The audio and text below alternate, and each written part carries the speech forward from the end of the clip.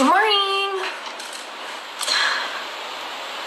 Yay! Okay, give a little bit of an introduction for what Going Beyond the Lens is. It's an art collective founded by Bunny, Lior, and myself.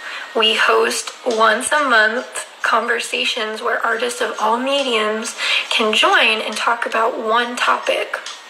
Sometimes these topics are chosen between the founders, and sometimes the topics are voted upon and we all decide together. This month we'll be talking on body language.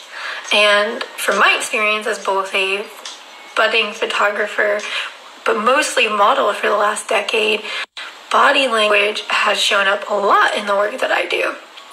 And in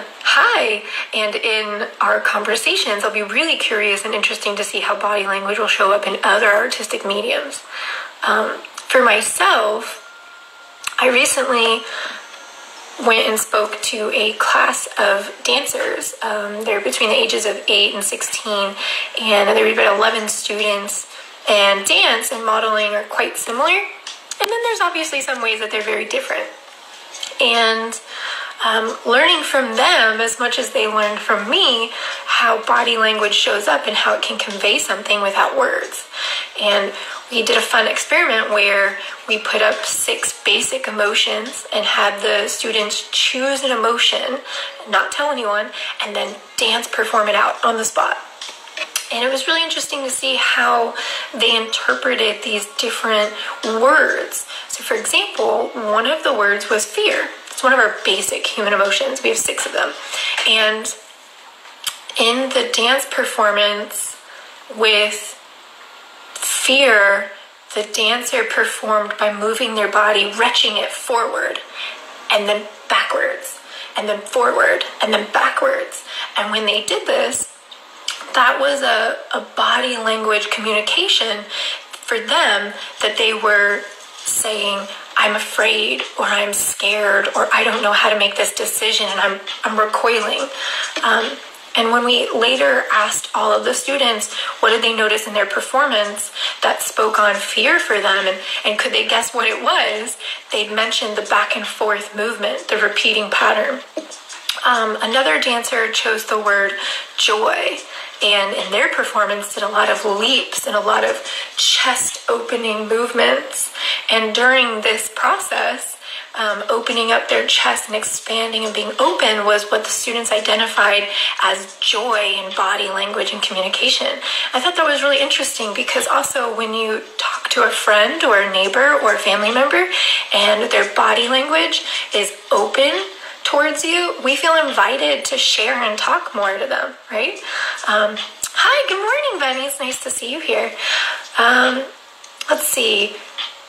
There was a dance performance where a student chose the word sad. Hi, good morning. And in sad, the dancer started in a bald position and slowly came up to end their dance performance in a fetal position.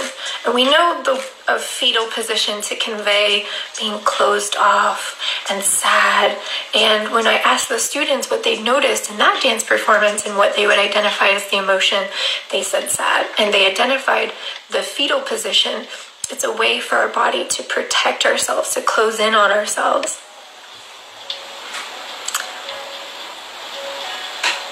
Yeah. It was really interesting to see how open the students were to embracing, naming, and also observing what they saw in real time. And it made me feel really grateful to have that experience because as an adult, there's so many things that I've taken in that, have I've internalized, oh, it's not okay to think that, or oh, it's not okay to recognize that or name that emotion. And these kids were fearless in their, I think it's this, and assertive in, naming what they thought and what they observed. I thought, wow, I'm really honored to be in this space and to learn from these children who are so open to taking a guess and observing and naming what they see so confidently. And it might have been wrong or it might have been right, but participating or engaging in the conversation was the most important part to them. And I thought, wow, that's so cool. Good morning. Hi, Matt. It's nice to see you here. Hi, Lior. Hi, Bunny. So that's kind of something that I've been thinking about this week, and I'm really excited to dive in to our conversation to learn from other artists and other mediums what body language plays a role in theirs. I have some ideas, but I'd love to know and understand the nuances of where body language shows up in different mediums. I'm sure from working with painters, I've experienced the noticing and the awareness of an emotion in the eye. Usually when painters, or when I've worked with a portrait painter, they would pay attention to the corners of the eye, or the twinkle in the eye that could share, express joy, or the tremble in the eye that might share, express sadness.